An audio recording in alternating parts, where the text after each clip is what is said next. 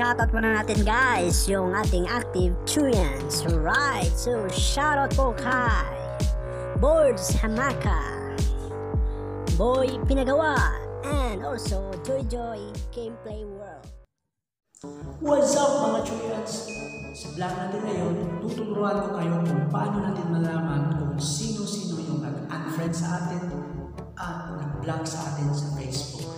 So, please watch this. So ngayon guys, malalaman natin kung sino-sino ang nag-unfriend at nang-block sa ating Facebook account. So guys, if you're interested, please keep on watching.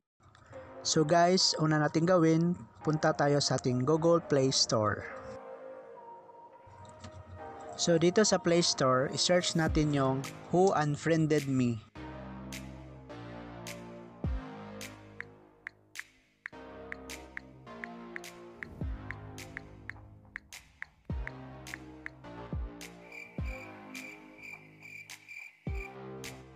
Alright guys, so nandito na ang ating apps na Who Unfriended Me. So install natin yan.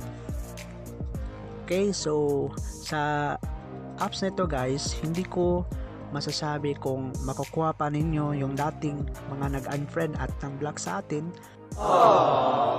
Pero ito lang ang masusure ko, na wala ng kawalan lahat ng mag-unfriend at mag-block sa atin gamit ang apps na ito. Okay? Alright. So, i-open natin to guys. Let's open it. Right, so safe na safe itong apps nito guys. So, huwag kayong mag-alala, okay? So, installation is completed. Open. Okay, open natin yan. So, login with Facebook. So, you must accept our privacy policy. So, i-check muna natin to. I have read and agree. Okay, so login with Facebook. Right, so type natin yung email at ang ating password. So type. Right. So we're done with our email. So sa password muna tayo guys bago login. Patay, nakalimutan ko yung password ko. So guys, kuha muna ako ng kodigo guys. So right, so login na tayo guys. So connecting to Facebook. Okay, so please wait guys, kasi sa mga apps na ganito, kailangan talaga tayo ng malakas na internet connection. Okay, so here. Right, so this is the first time you use this application. From now on, you'll be notified when your contact list changes. So ngayon guys, mano-notify na tayo kung ano man yung changes sa ating friend list. Since wala pa tayong record sa nag-unfriend at nang-block sa atin, so I'll give you proof guys kung gaano ka-epektibo yung apps na ito. Okay? So ito po yung main account ko, khennesmarkl Labininay. So ilalagay natin po yung ating second account. Okay, so here it is. Right, so itong khennesmarkl Labininay. So lagyan ko to guys kasi ito yung gagamitin natin na pang unfriend sa aking main account. Right, so login as khennesmarkl Labininay. So hanapin po natin guys yung ating main account na Scwartz Labininay. So dito sa search bar. Right? So here. So yung pinakauna guys, click. Okay, so dahil may dispute, no? Unfriend ka ng friend mo kasi hindi ka nakabayan ng utang. So unfriend, confirm. Okay, confirm natin to. Okay, let's back to our application. So refresh natin guys. So makita natin yan sa tabi ng I sign, yung refresh button. So nag-refresh na siya guys. So sinacirculate yung result. So let's see the result guys. Right, so tadang! So this is it. deleted friends, khennesmarkl, Labininay might have deleted you.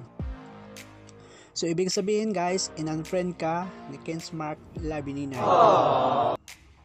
So i-click natin yung I sign. So makikita natin yung mga pwedeng lumabas sa apps na ito.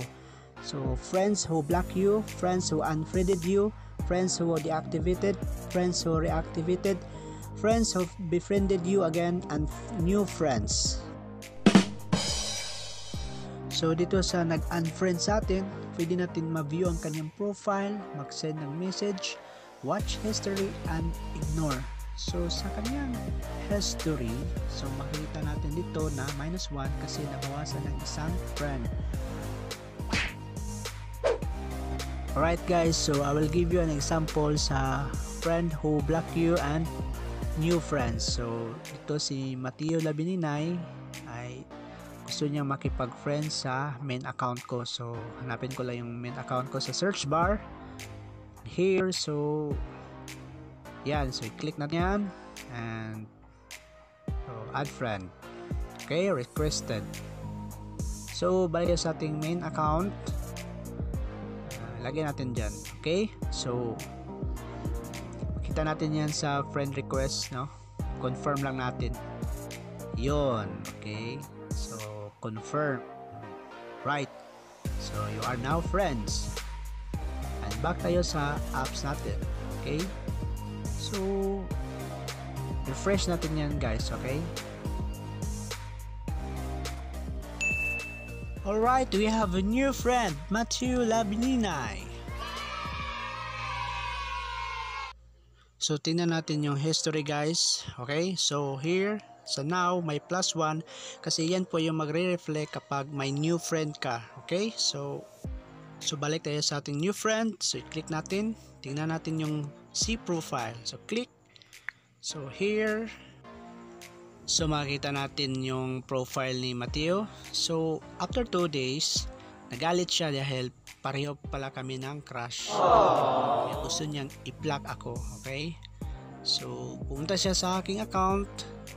Right, so here, so click yung may 3 dot. Okay, so hanapin natin yung block.